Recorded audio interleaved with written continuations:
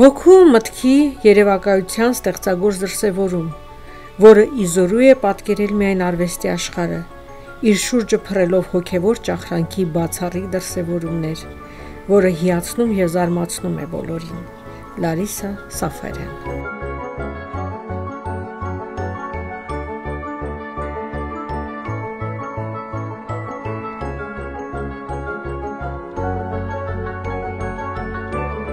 Ողջույն, այսօր դիմանկարի տաղավարի հյուրն է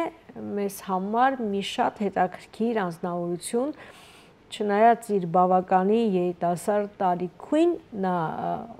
մեծ ստեղծագործական գործունեություն է ծավալել, մեր հյուրն է Լարիսա Սաֆարյանը։ Ողջույն, Լարիսա։ Ողջույն, Արինե։ Այ դու քո բավականի երիտասարդ տարիքին մեծ ստեղծագործական գործունեություն ես ծավալում, բայց արի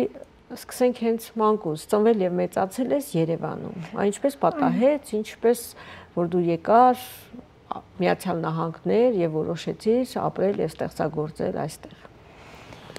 Ճիշտ եք, ծնվել եմ Երևանում և բավականին երկար ժամանակ այնտեղ ենք բնակվել։ Հայրս գալիս էր այստեղ, Լարիսա Սաֆարյանը, փայտի փորագրիչ է, այստեղ դասեր էր տալիս այստեղի վարպետներին և ցուցահանդեսներ էր ունենում։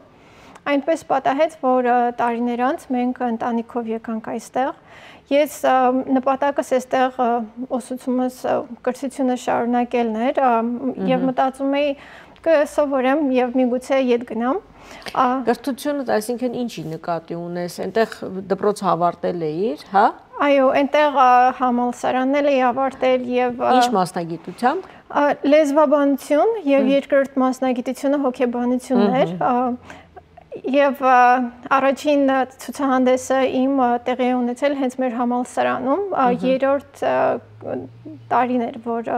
այնտեղ սովորում էի և բոլորը զարմացել էին, թե Լարիսան ինչպես պատահեց, որ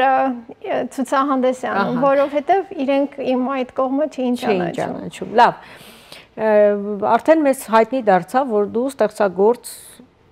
ընտանիքում ես ծնվել և մեծացել, այսինքն քո աչքը տեսել է, որ տանը ունես հայր, որը ստեղծագործում է, այսինքն փայտի փորագրիչ է։ Եվ դու շատ օրիգինալ ճանապարհ ես ընտրել քո ստեղծագործության, ես կասեմ շատ յունիկ է դա, չէ՞։ Այ քո առաջին ստեղծագործությունները, որ տեղի ունեցավ, քանի տարեկանից սկսեցիր ստեղծագործել և որտեղից քո մեջ առաջացավ այդ միտքը, որ վերցնել ձվերը և ձվերի վրա փորագրություններ անել։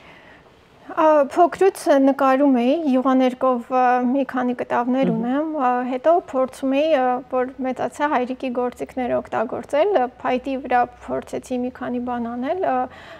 դրա համար փայտի վրա աշխատելու համար շատ ամուր ուժեղ ձեռքեր են պետք և որ ձեռքս կտրվում էր, մեղադրում էի հայրիկի գործիքները։ Բայց քանի որ դու այսպիսի նուրբ արարած ես, փորձեցիր ավելի նուրբ նյութից օգտվել, հա։ Այո, փորձեցի փոխել նյութը, իսկապես ձվի վրա ինձ համար շատ ավելի հեշտ է աշխատելը, քան փայտի վրա։ Եվ տեսա, որ այս նյութը ինչքան հնարավորություններ ունի և ինչքան զարգացման տեղ կա։ Եվ մեծ հետաքրքրությամբ և սիրով շարունակեցի։ Բայց որտեղից եկա, որ ձվի վրա պետք է անես։ Միտքը հայրիկինն էր, որ երևի չէր ուզում իր փայտերը օգտագործել, այդ պատճառով էլ ասեց, խորհուրդ տվեց, միտքը հայրիկինն էր, որ ձվի վրա փորագրություն անում։ Հա, բայց ստացվեր չէր ստացվի, դա արդեն ժամանակի խնդիր էր, դու պետք է փորձեիր, այդպիսի էքսպերիանս չունեիր։ Չէ, իհարկե չունեի, առաջին անգամն էր և համագործակցում էի մայրիկի հետ, մայրիկը խոհանոցում ինչ-որ բաներ էր պատրաստում մեզ համար, ես էլ կեղևներն էի օգտագործում։ Առաջին անգամ էր և այնպիսի մարդ արվեստագետ չկա, որ այդպիսի գործեր է արել և կարելի ասել իմ ճանապարհը ես եմ հարթում։ Լավ, կհասնենք քո ճանապարհին։ Մի այսպիսի հարց էլ տամ, որովհետև ինձ շատ հետաքրքրում է։ Այ ձվի վրա աշխատելուց կա այդպիսի գործիքներ, թե գործիքները տելի դու ինքդ ես պատրաստում կամ ինչ որ պատվիրում ես միտեղ, որտեվ ես պատկերացնում եմ, թե դրանք ինչքան նուրբ գործիքներ շատ նուրբ գործիքներ են եւ հայրս է այդ գործիքներով աշխատում, երբ ինքը չի աշխատում, ես եմ իր գործիքներով։ Դու իրենից փող ես առնում կամ գաղտնի գնում ես աշխատում ես։ Դու առանձին դեռ քո գործիքները չունես։ Չէ, միասին ենք աշխատում։ Լավ, կհասնենք այդտեղ։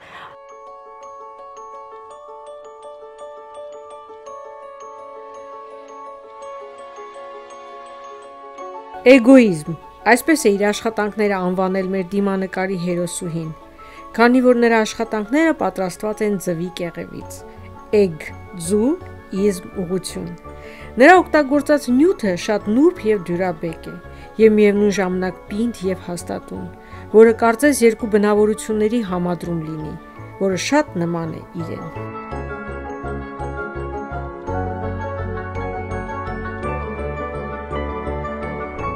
Ավարտեցիր համալսարանը, ունեցար առաջին ցուցահանդեսը եւ քո ընկերները բացահայտեցին, որ այս գեղեցիկ նուրբ աղջիկը ունի մի շնոր աստվածային, հա, որին ոչ մեկ ծանոթ չէր։ Հետո միանգամից դարձար ճանաչված։ Ինչպես վերապրեցիր այդ պահը, այս զգացողությունները, զգացմունքները։ Իհարկե շատ հաճելի է, երբ լավ խոսքեր են ասում մի բանի համար, որը սիրով ես արել եւ սիրում ես։ Առաջին համալսարանը ավարտելուց հետո ես իհարկե շարունակում էի ստեղծագործել, բայց ընդունվեցի տնտեսագիտական համալսարան, մագիստրոսի կոչման համար 1 տարի սովորեցի այնտեղ, սակայն եկանք այստեղ չվերջացրի տնտեսագիտական համալսարանի այդ մագիստրոսի դասերը, այստեղ սովորեցի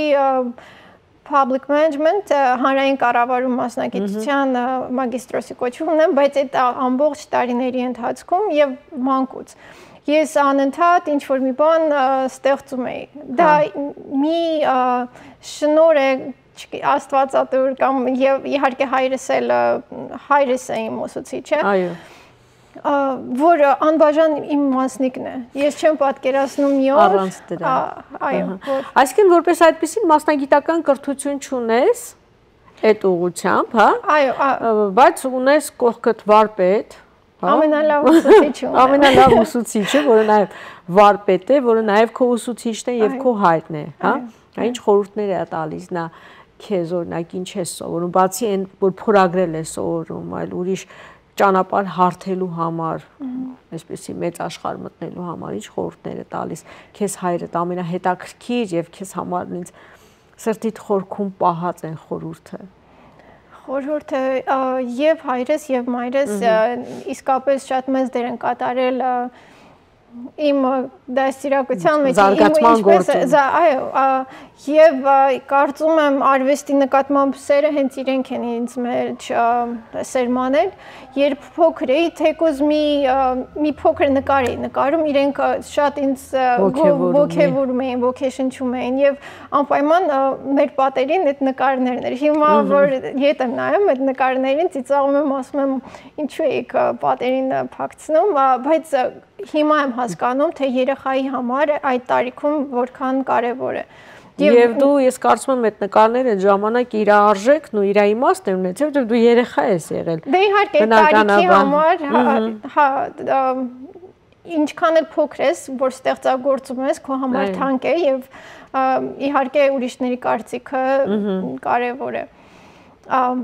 Եվ այդպես ծնողներից շատ բանով եմ պարտական։ Լավ, շարունակենք մեր ճանապարհորդությունը այստեղ, սովորեցիք կառավարման համալսարանում, հա, այստեղ։ Հանրային կառավարման համալսարանում։ Հետո Հետո ավելի լուրջ սկսեցի զբաղվել արվեստով, սկսեցի ցուցահանդեսներ կազմակերպել եւ իմը եւ այս վերջին 2 տարին մենք ունենք պատկերասրահ, Wood Symphony պատկերասրահ է, կոչվում է այդպես, եւ ներկայացնում ենք մոտ 100, գրեթե 100 արվեստագետների ամբողջ աշխարհից, հիմնականում սկուլպտուրաներ ենք ցուցադրում, քանդակներ ենք ցուցադրում, եւ մասնակիցները կան New Zealand-ից, Ավստրալիայից, ամբողջ եվրոպական երկրներից եւ իհարկե ԱՄՆ-ից։ դա ցուցադրություն վաճառք է, թե ուղղակի միայն ցուցահանդես են, տեղից կարողանում են ինչ-որ ծանոթանալ, գնել, փոխանակել, թե ուղղակի դա ցուցադրություն է մարդկանց Ցուցահանդես վաճառք է եւ ես շատ ուրախ եմ իսկապես երբ առաջին ցուցահանդեսը եղավ եւ արձագանքը ստացա թե արվեստագետներից թե արվեստասերներից ովքեր նայեցին ես շատ ուրախ եմ որ կարող եմ արվեստագետներին ինչ որ բանով օգնել փորձում եմ իրենց ճանաչման մեջ ինչ որ ներդրում շատ հաճելի է որ երիտասարդ աղջիկը որը դեռ ինքը օգնության կարիք ունի ճանաչվելու շատ ավելի մեծ այսպես ասած հրապարակներում, բայց փորձում է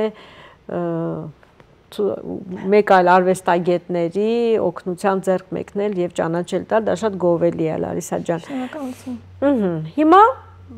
ինչով ես զբաղվում, այ քո մասնագիտությունը ինչ է դու զբաղվում ես միայն քո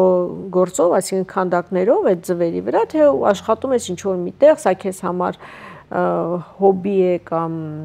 չգիտեմ սեր է որ դու միշտ ներարկում ես թե էներգիա որից ստանում ես Ես փորձում եմ համատեղել իմ մասնագիտությունը եւ իմ սերը արվեստի նկատմամբ Մասնագիտությամբ հիմա ինչ ես աշխատում ինչով ես զբաղվում Հանրային ոլորտում եմ աշխատում պետական աշխատանք ունեմ բայց կարծես երկու տարբեր կյանք են այնտեղ շատ բյուրոկրատիան դե գիտեք ինչպես է աշխատում իսկ արվեստը ամբողջովին նվիրվում ես եւ ինձ համար երկուսն էլ կարեւոր են կարծես չեմ կարող պատկերացնել ես ինձ մի ոլորտում երկուսն էլ ինձ համար լրացնում են մեկը մյուսին այո շատ կարեւոր է Ես գիտեմ, որ դու նաև հանդես ես գալիս ոչ մենակ, այսինքն այսպես ձեր ցուցահանդեսները որտեղ են ունենում, անպայման գրվում են հայ եւ դուստր, հա, հայր եւ դուստր Սաֆարյաններ, ահա։ Հիմա դա ապահովություն է, որ քո հայրը միշտ քո կողքին է, թե դա իմիջի համար է այդպես ստեղծված, Իմիջի մասին չենք մտածում, բայց դե իհարկե հայր եւ դուստր Սաֆարյաններ ցուցահանդեսը ավելի հետաքրքիր է հնչում եւ մարդիկ պատկերացնում են եթե հայր եւ դուստր են պետք է իրար նման գործեր անեն բայց որ գալիս տեսնում են բոլորովին տարբեր են այո մեկը ամենապինդ նյութն է օգտագործում մյուսը ամենանուրբը հետաքրքիր համադրություն է լինում որով եւ շատ մոտ եք իրար եւ շատ առանձնանում եք իրարից իսկ ինչպես ես ընտրում թեման, այսինքն քո գործերը ունեն անուններ, իրանց ինչ որ թեմատիկ մոտեցում ես ցուցաբերում։ Ամեն գործ իր պատմություն ունի, Դա մի քանի պատմություն, եթե կարելի է պատմիր քո գործերը։ Այդպես Իհարկե։ Ոգեշնչման աղբյուր է ասեմ, բայց երբեմն այնպիսի աշխատանքներ եմ պատրաստում, որ չեմ էլ ուզում խոսեմ, որովհետև շատ ինչպես ասեմ, շատ իմ ներքին ապրումները չեմ ուզում բացահայտեմ, բայց մարդիկ տեսնելով կռահում են եւ թե այդ պահին քեզ հետ ինչ ա կատարվել։ Եվ շատ հետաքրքիր է մարդկանց տեսնել, թե ինչպես են իրենք վերլուծում աշխատանքը եւ իրենց մեջ ինչ հույզեր է արտնացնում։ Եվ երբեմն չէ, մեծ մասամբ համապատասխանում են։ Կարծես գիրք է, որ կարդում են եւ չես ուզում շատ անձնական բաներ լինեն այնտեղ, բայց նաեւ չես ուզում այդ ամենը բարփակես քո մեջ փակված լինի։ Այսինքն դա քո ներքին աշխարհի բացահայտումն է, հա, դու քո ներքին աշխարհը բացահայտում ես քո գործերի միջոցով։ Այո, կարծում եմ ցանկացած արվեստագետի աշխատանքը իր մասին է խոսում։ Եվ շատ նման է քեզ։ Դե այո, ինչ որ նմանություններ գտնում ես։ Այո, եւ փխրուն են, եւ ուժեղ են, եւ իմ աշխատանքները պատրաստելիս պետք է ոչ մի սխալ չանես։ Շատ Ես 10 րոպե աշխատում եմ, հետո դադար եմ վերցնում, որպեսզի կենտրոնացումս չկորցնեմ, հետո վերադառնում եմ, շարունակում եմ աշխատել։ Դա ո՞նց է լինում, դու սկզբից նկարում ես, հա, նկարում ես, հետո սկսում ես փորել։ Երբեմն նկարում եմ, էսկիզներ ունենում եմ, որովհետև ամեն օր չի, երբ մի միտք եմ ունենում, կարող եմ նստել աշխատել, այդ պատճառով մի գիրք ունեմ, որի մեջ շատ մտքեր կան նոր բացահայտումներ են տեղի ունենում եւ կամաց փորձում եմ իրականացնել այդ մտքերը։ Կան գործեր, որ ձվի կեղևի վրա հենց նկարում եմ, նոր եմ սկսում աշխատանքս, կան ուղղակի գործեր, որ վերցնում եմ, ինձ ստացվում է։ Այստեղ քո ամսագրերն են, որոնց մեջ գրված են ձեր մասին, ձեր ցուցադրությունների մասին, բայց հաղորդումից առաջ ես թեթև, այսպես ասած, թերթեցի եւ տեսա, որ դու նաեւ փայտը համադրել ես, հա։ Դա այն փայտի կտորներն են, որ հայրս էլ չէր կարող։ Դու վերցնում ես, օգտագործում ես, ես հասկացա։ Եվ այդ գունավորումը, որ դու գույն ես տալիս, հա, նաև գունավորում ես, այսինքն հենց այնպես չի։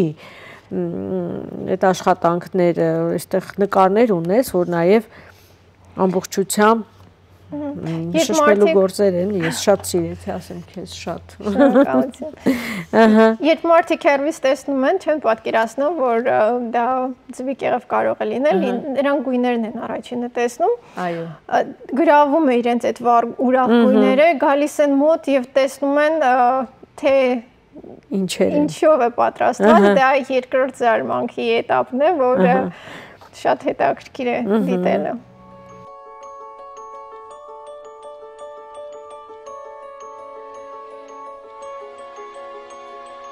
Ասում են պտուղը ծառից հեռու չի ընկնում։ Այս նուրբ եւ նրբազգաց աղջիկը, որի աշխատանքները դիտելիս ընկնում էր տիեզերքի անսահմանության մեջ, իր շնորհը ստացել է իր հորից, որը իր համար եւ հայր է եղել եւ ուսուցիչ։ Նրանք մասնակցել են շատ ցուցահանդեսների եւ նրանց աշխատանքների յուրօրինակությունը միշտ էլ աչք է զարնել եւ գրավել դիտորդի ուշադրությունը։ Նրանք միշտ հանդես են գալիս միասին, հայր եւ դուստր Սաֆարյաններ։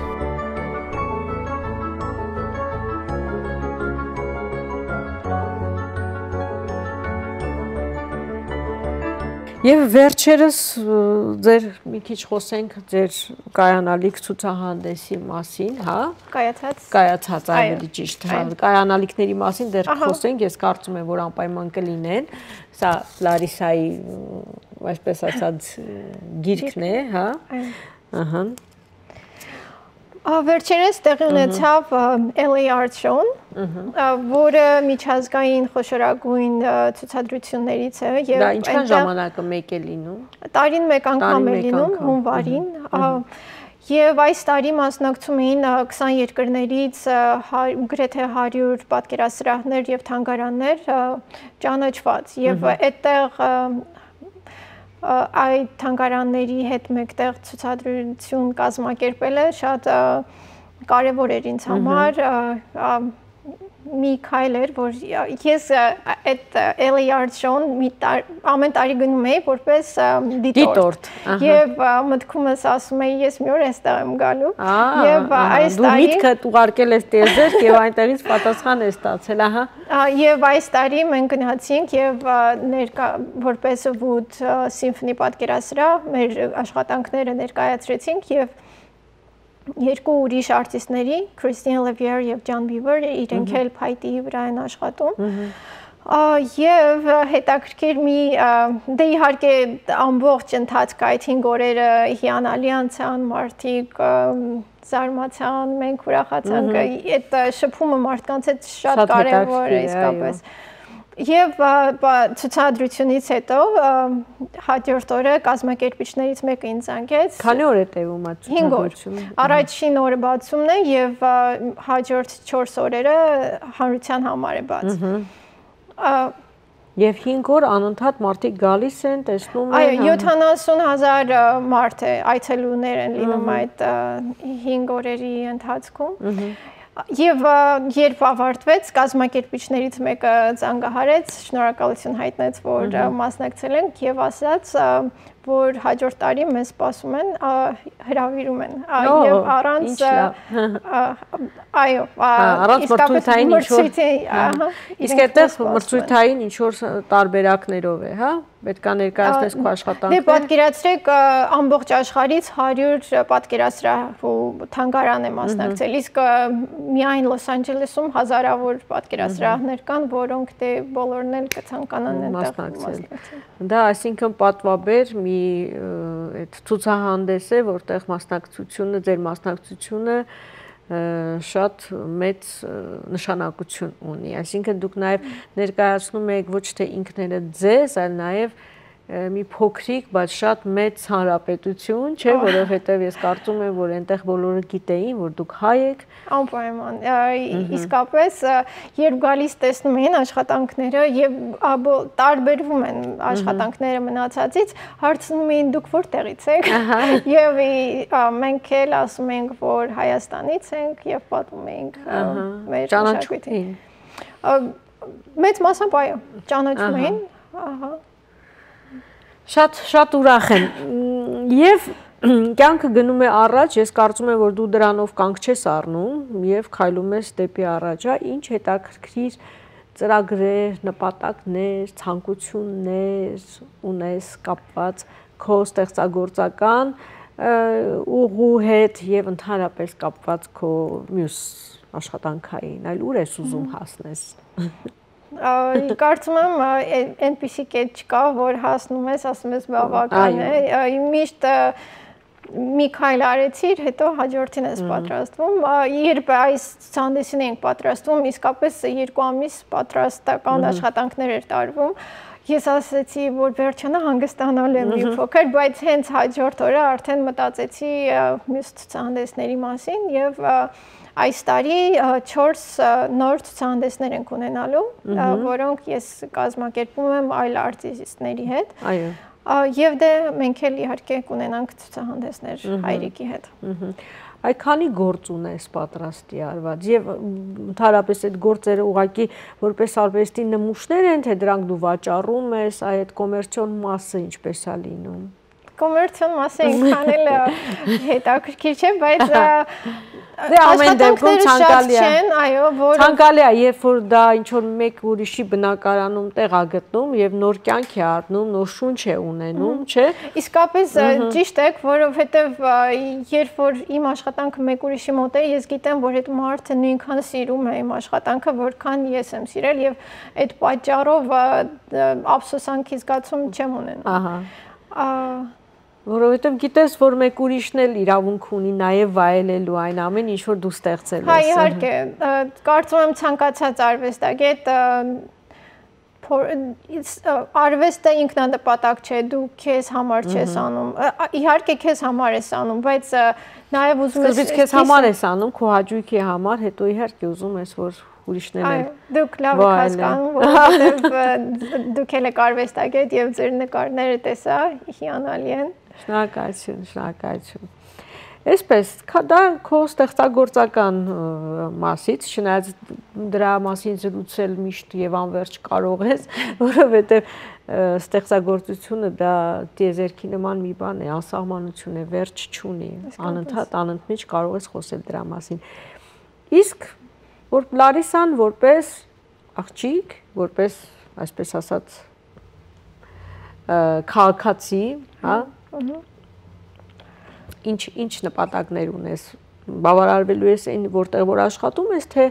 էլի ինչ որ ցանկություններ կան, որ պետք է դեռ առաջ գնաս։ Պետք է իհարկե միշտ առաջ գնալ։ Իհարկե,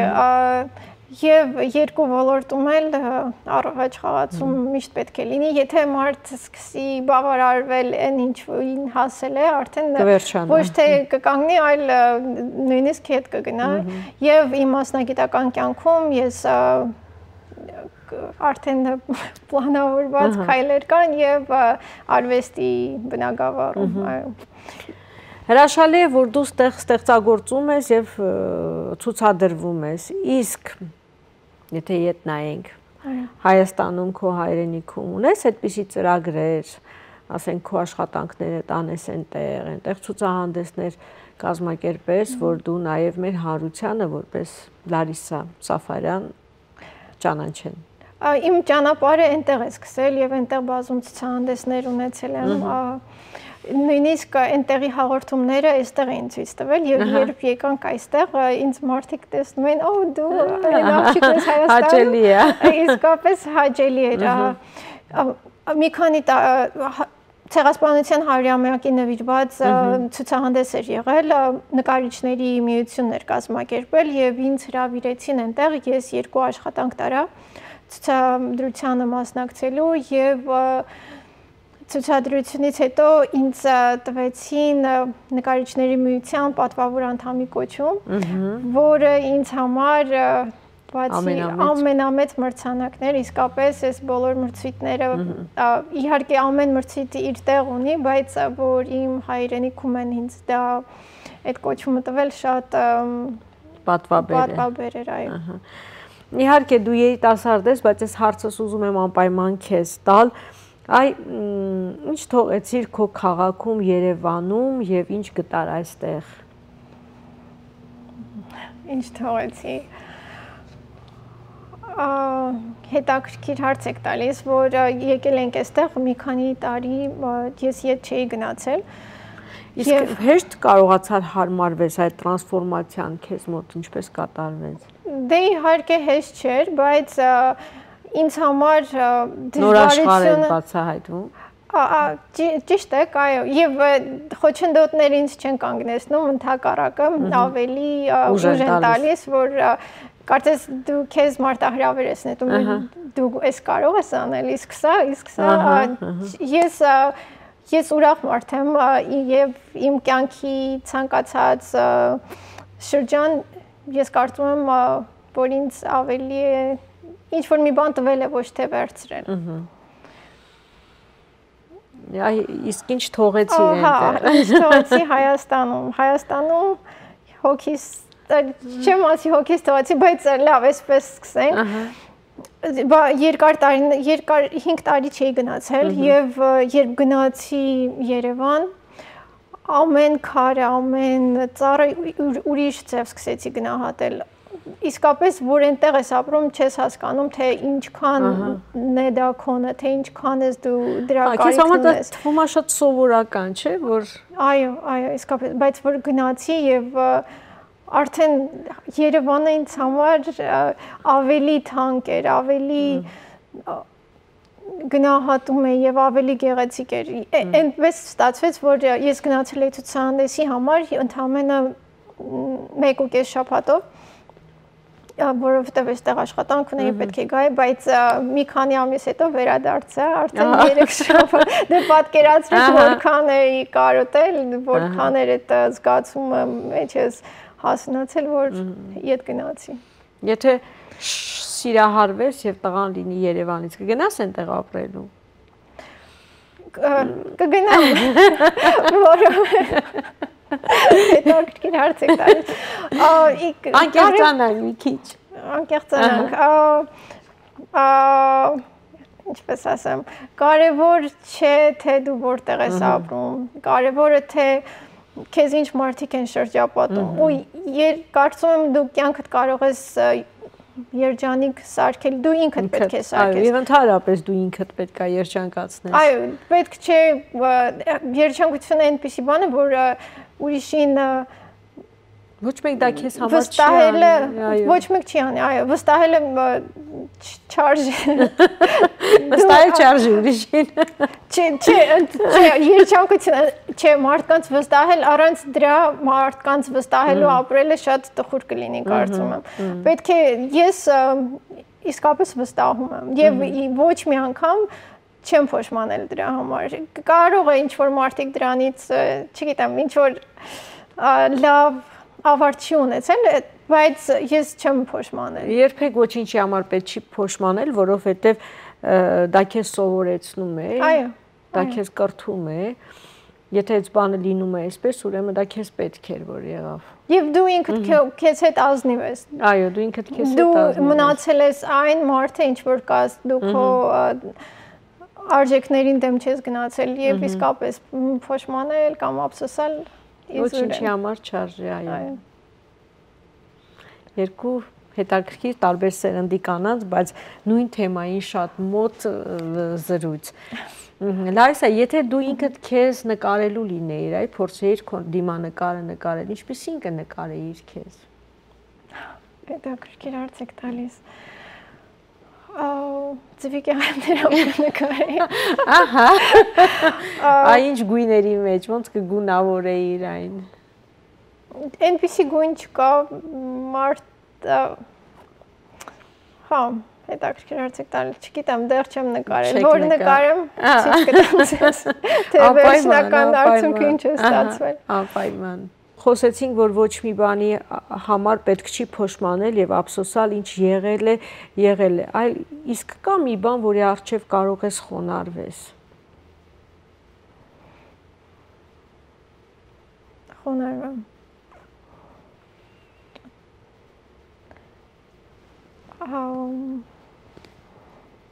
Իհարկե կան արժեքներ, որ յուրաքանչյուր մարդու կյանքում, որ եւ ուժ են տալիս եւ սովորեցնում են, կարծում եմ ծնողները, հայրենիքը եւ խորը հարցեր եք տալիս։ Իսկապես կարողանալ տալ այն ամենը, ինչ որ մեր ծնողներն են տվել եւ հայրենիքը, չեմ կարծում կարող եմ այնքան անել իմ կյանքի ընթացքում, որ համարժեք լինի այն ինչ որ իրենք են ինձ տվել, իմ ծնողները եւ իմ հայրենիքը։ Որքան էլ փորձեմ, իհարկե ես իմ լավագույնը կանեմ, բայց երբեք չես կարող համեմատել քո տվածը քո վերցրածի հետ, այո։ Երբեք ծնողներին չես կարող հետ վերադարձնել, բայց այն ինչ որ տվել են քո ծնողները, դու պետք է աշխատես նույնը տալ քո երեխաներին, այդպեսով քո պարտքը հանձնում ես քո ծնողներին, որովհետև դա այդպես փոխադրամիջոց է, կարծես թե։ Այդպես, եթե ինչ որ ավելացնելու ցանկություն ունես, մի բան ունես, կարող ես ավելացնել, շատ հաճելի էր քեզ հետ զրուցելը, շատ ուրախ եմ, որ դու իմ տաղավարի դիմանկարի հյուրն ես, ես քեզ ցանկանում եմ շատ բարձունքներ գրավել, այսպես ասած, որպեսզի Լարիսա Սաֆարյան անունը հպարտորեն հնչի բոլոր հայերի շուրթերից եւ հպարտանան, որ մենք ունենք այսպիսի շնորհալի տաղանդաշատ գեղեցկուհի հայուհի։ Շնորհակալություն ձեր բոլոր լավ խոսքերի համար։ Ես նույնպես ուրախ եի այսպիսի զրույց ունեցանք եւ իսկապես շատ անկեղծ էր եւ հաճելի։